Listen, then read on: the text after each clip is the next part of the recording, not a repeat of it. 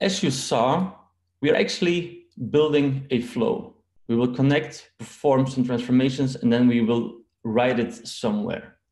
Now, when you click the plus, you see I can add a few different nodes to my flow.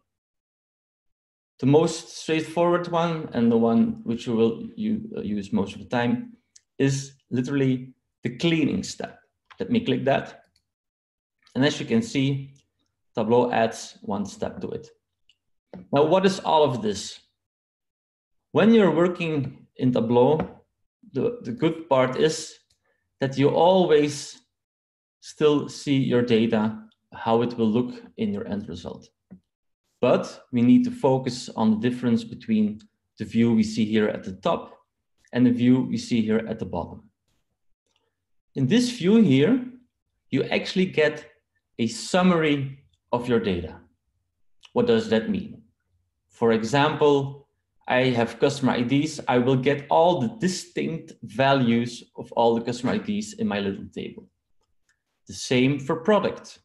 I can here see in a glimpse that in the table I have loaded, although it has 33 rows, that it mainly, no, not mainly, it only has rows for product A, B, C, and D. It not only gives away that these are the distinct values for the product, it also shows me how many rows of that product I have. So here I can nicely see product A has gotten 9 rows, product B has 8 rows, product C has 8 rows, and product D has 7 rows. For price, we see that we have rows with 10, 20, 30, etc. But now I'm also clicking the value. And that's the cool stuff about it, because what Tableau on top of showing the distinct values shows are actually the frequency of which the values appear in your data set. So here you see the little bars. It's actually a mini graph. So A has the highest and the longest bar because it has the most rows. You could do the same thing for price. So let me sort that. So here we see that we have 13 rows with the price of 10, 6 rows with the price of 100, etc., etc. And that's not everything. On top of that, Tableau can also show how the values are linked with each other. Imagine that I want to quickly see which were the customers who had bought product B. I can click on the value, and then he shows me the corresponding rows. Do notice that customer 2, 6, and 10 get highlighted. That means, as we can see in the preview at the bottom, that these customers have bought product B in the little file. We can do it the other way around. I can select Belgium. I see the rows for Belgium. We will talk about the fact that the country values here are a little bit different, and we will look into how we can solve that. But first of all, what else is there to do in the top screen? Well, as with most of the screens, you can rename whenever you want. So if you say customer ID should be customer underscore ID, that's all possible. Sorry, I undid. Let me go back. You can change the product name, the price, etc. You can even change the values in your rows. So if I would decide to call this product A, call this product B, call this product B, call this product C. As you can see, Tableau in real time adapts the values. And again, if you want to change the data formatting, it's all possible here as well. Then, Tableau is made for cleaning. So what we see here is that the values look slightly different. As with all systems with user inputs, it might be that some countries have been typed in wrongly. So what we can do here is actually try to group them. We can do that by clicking on the 3 dots in the column. And as we will see later, we can manually combine them, do it based on the pronunciation, on the common characters, or even on the spelling. But more about that later on. Also, you can drag around your columns however you want to also see that it changes in the preview below. So if I say, I want to have the product in the beginning, just drag it there. Same thing here.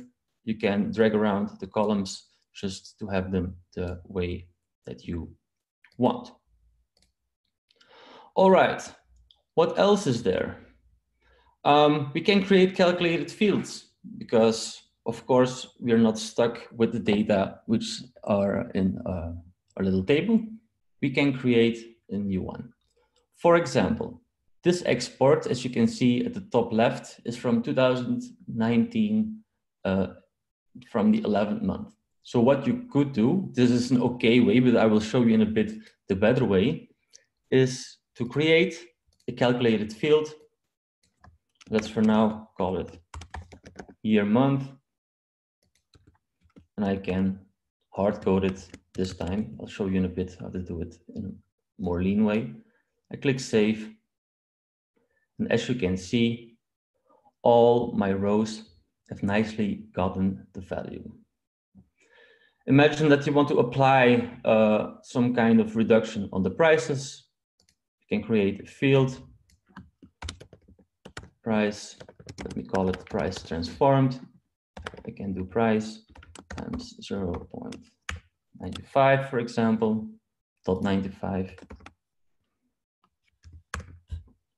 like this, and I add it. So as you can nicely see, when I put it next to each other, the price has been multiplied by 0.95. Now, as you can see, you quickly do a lot of transformations, and you might wonder like, I did this transformation, but I want to undo it. Do I do Ctrl-Z and go all the way back? Well, you could do that, but you will lose changes you want to keep. So here in the left pane, you get an overview of all the changes you have done to your data. Let me click it. So what have we done? We have grouped and replaced the product names. So he nicely says it here, group and replace for product, for values replaced. Then we calculated the year month. So here you see that you created this constant string, being the year and the month number. And we made a column called price transform, where we multiplied the price with 0.95. If you feel like, okay, the product renaming didn't make that much sense, you can or edit it or just simply remove it. And there it is again. I have undone my transformation. Okay, small recap. At the top, you have a summary of your data. It is interactive. By clicking, you get a preview of the data for your specific selection. At the bottom, you get your preview, renaming, sorting, all possible. But of course, before we start building a bigger flow, you will be sharing your files probably, you will be working together with other people, and then it's important that you document very well what you are doing. So before we continue, it now has this meaningless Dutch tab 1, but what you can say is that this node represents the export of 2019-11. And even on top of that, we can add description. This file comes from, in case you want to provide your node with a comment. Also, you can play with the colors. You can think about ways how you would use it. But imagine that they say, okay, connection is good. I'm going to green. I'm working on this still, so I'm going to make it the orange color. To also notice that all the steps have a name. So for example, here at the top left, you see it's called clean 1. If you want to give that another name, you can click on it and say, let's call it my cleaning step. As I said, In every cleaning step, you can track your changes, but if you want to be very explicit about it, you could even say create date field and price calculation, for example. You can give up to 200 symbols for the comment. Let me minimize that. Also, do notice that you're relatively free to organize your flow. You can put it